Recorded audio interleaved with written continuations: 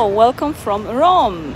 So I am in Rome. It was unexpected rush trip, which is basically sponsored by upcoming price increases. So I wanted to get my birthday gift from Louis Vuitton, and I was literally tracking the on the app the bag availability in Rome and Milan for like 2-3 weeks, and it was available. Then I booked the tickets like on Tuesday. And after I booked it, it was available, and I think Friday morning I realized the bag is not available in 2 places. It's only 1 place in Rome, and I'm like, oh my goodness, they are going to sell it. It's weekend, they are going to sell it.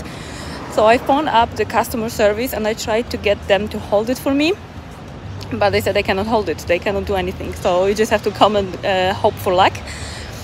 And I contacted one of the sales assistants that I have in Rome, but she wasn't working this weekend, and she said that she cannot also put it on hold. So I was just crossing fingers the bag doesn't sell out. And on top of that, the weather forecast in Iceland was horrible. It was a huge storm that was supposed to start on Saturday and last all Sunday. So I was thinking that the trip is not gonna even happen. But I'm here, I managed to come safely, and the bag should be available in Rinascente in the shopping mall. So I'm rushing there. I just got into the hotel, left my stuff, changed the clothes, and I'm just rushing there to get the bag. Yeah, I know I am like I know I am a crazy shopaholic. I mean, how crazy is that to just fly to Rome to get the bag? But I'm also getting some sunshine, and honestly it's wonderful. I'm just enjoying that warm sun on my skin, which I have been missing. And really now Iceland has a huge storm, and I'm so happy that with all the rush and stress that was in this week to actually make it happen and to do the things that I need to do so I can fly, I'm so happy that, you know, I came here. Like yesterday I was about to like give up. I was like, okay, I don't have even energy, this overnight flight is horrible. But now, like, I got my coffee and I'm on the way to Louis Vuitton, and I am so glad and thankful that I actually came. So let's go and see if the bag is there, because I'm just, you know, panicking that the app is showing something wrong or that they will sell it before I reach there. So let's go.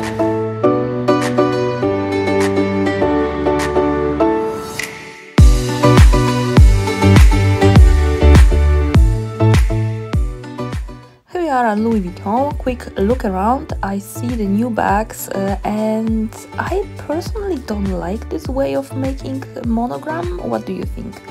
And here we have the lady Pochette Métis East-West sitting casually on the shelf, and a lot of on-the-goes. I like the creamy version actually. I'm not the biggest fan of the bicolor, but loving the emprunt leather in this totally. It's like a grey beige. I really like that. There was this Loewe sitting on the shelf, and I always wanted to see actually this color combination with Damier Ebene and this pink. It's not the ballerina pink, it's a different pink, more warm tone.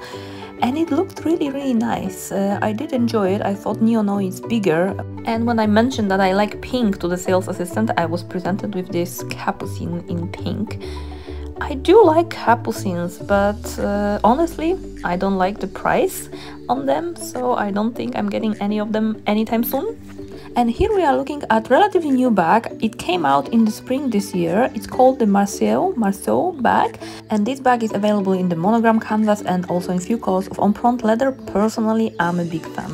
Next, I spotted this Nano Speedy, and I was actually amazed how cute and adorable this bag is. It's just really nice, and because of the bulky shape, it actually can fit quite a bit. I was trying, it probably doesn't fit my phone, but otherwise it's really nice. However, I don't like the bicolor and monogram, so maybe it comes in some other nice version. And here we have the lady Pochette Métis East-West. I will just leave you here with all the clips of me trying the bag. We all know that I actually bought the bag, and there is a video of unboxing and all the details, so you can always go and check it out.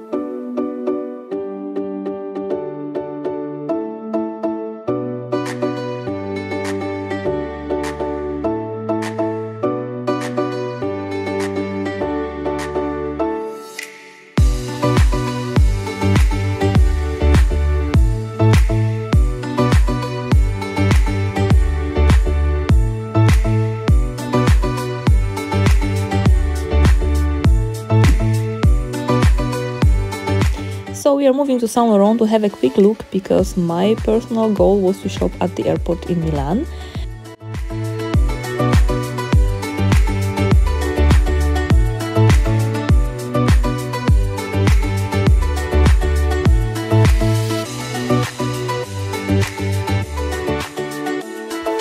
This tiny bucket bag really caught my attention. I don't think I have seen it before and I really do like it. I think the price at the time was 1,390 euro, and yeah, I would actually consider it in the future.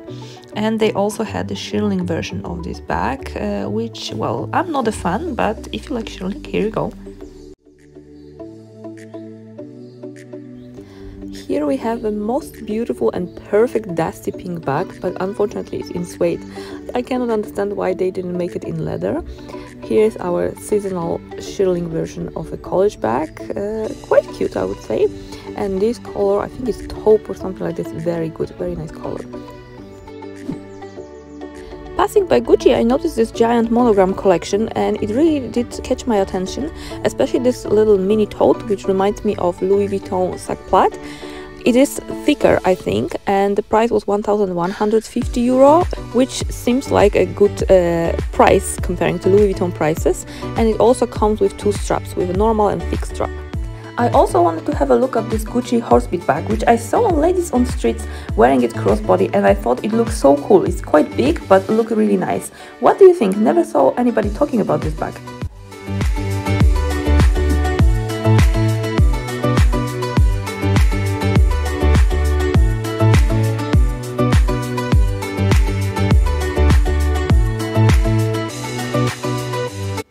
Of course, I could not pass by Prada and not have a look on the crystal bags.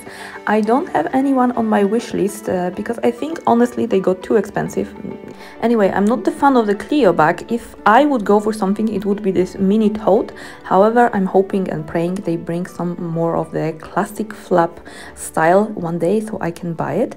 But the shine on this bag is beautiful, and I noticed that actually the crystals are different than on the re-edition or this triangle bag. The triangle reflects on multicolor, but the Clio type crystals, they reflect on white. And here we have the new version of the Prada re-edition in crystals. It's a periwinkle, I would say. It's like a purplish blue.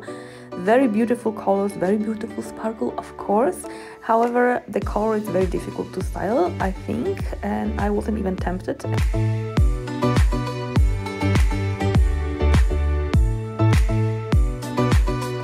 Here we have some Prada canvas bags, and I don't know if it's me, but my first impression was like it's a bunch of inspirations from Louis Vuitton sac plat or Dior book tote.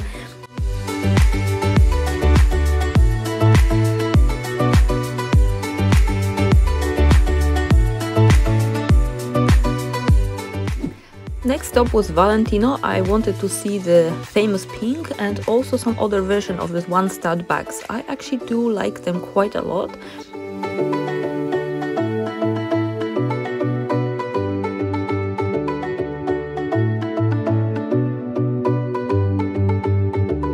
And here we have the absolute star of the show. This crystal bag from Valentino is really, really beautiful. Unfortunately, the light wasn't the best, but the crystals are shining and the bag is much more classic and elegant compared to Prada re-edition. And it has actually two ways of wearing it, or actually the strap has like adjustment that you can wear it on the shoulder, you can wear it crossbody.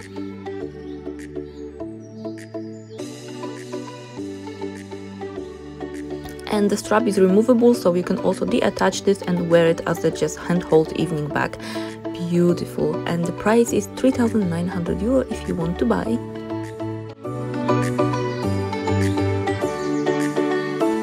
And now moving on to Loewe, I wanted to have a look again on the puzzle bags, and I'm contemplating on the size of the puzzle bag I should get and the color. Unfortunately, they didn't have interesting color variations. They show me this pink, but it's like all the same color, the hardware matching the color of the bag, which I am not a fan of. I do like the tricolor version, but that's green, the kind of bottle green, not my vibe. And I was also shown these bags, forgot their name, but they were quite nice, and the lady was super helpful, super nice. She was taking time to show me the bags, the colors, how to wear the bags. She told me about the leathers.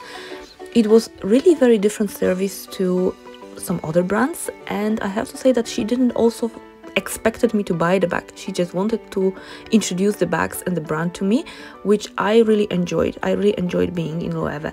So I'm probably getting a Loewe bag in sometime next year, I think. And by the way, these pinks, both of them, they are so beautiful. Like I love both of them. And a quick little look into Dior. I didn't get much footage because they told me to not record, so not so much, but a few eye candies anyway. I wanted to have a look on Dior book totes because I like them, would love to get one of the smaller versions, and also like the Lady Dior's. Especially enjoyed this pattern, which I never can pronounce, so sorry for that. It was time for me to go back to my hotel and have a little rest. Here are my treasures, and here's a little bit view of Rome on my way to hotel. In the afternoon, when I was going again to Fontaine di Trevi, I stopped in Max Mara and I tried some coats. I really want to get a teddy coat one day, so I often go to Max Mara to have a look which colors they have now. Unfortunately, I haven't found my color yet. This time I did like the cream version. It's like kind of classic, I would say. And also the brown. I didn't know that the brown is camel wool and this one is more of alpaca wool and normal wool mix. So I didn't know that teddy coat is made of camel only in the beige, the brown version. And the brown version is actually growing on me.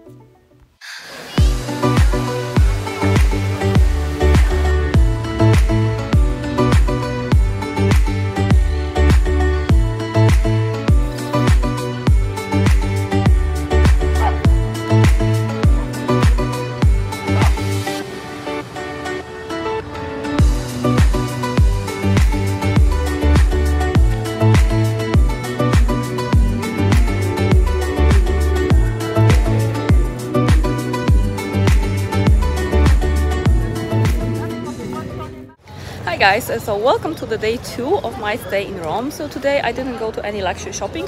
Honestly, I have been very successful and very productive shopping yesterday. So within 1 hour I walked out with 2 bags from Louis Vuitton.